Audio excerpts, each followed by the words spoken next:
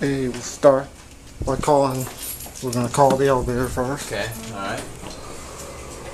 There we go. Well, it's Wednesday night of convention. It's been truly an amazing time so far. And it's only Wednesday night. We actually still have 3 full days left. You can probably tell by this video that I'm very tired, which is typical of convention. Keep a crazy schedule, a lot going on, but you've been hearing great messages on the theme, Anointed to Serve. Really very deep, unique portions, just very rich with insight, anointed words.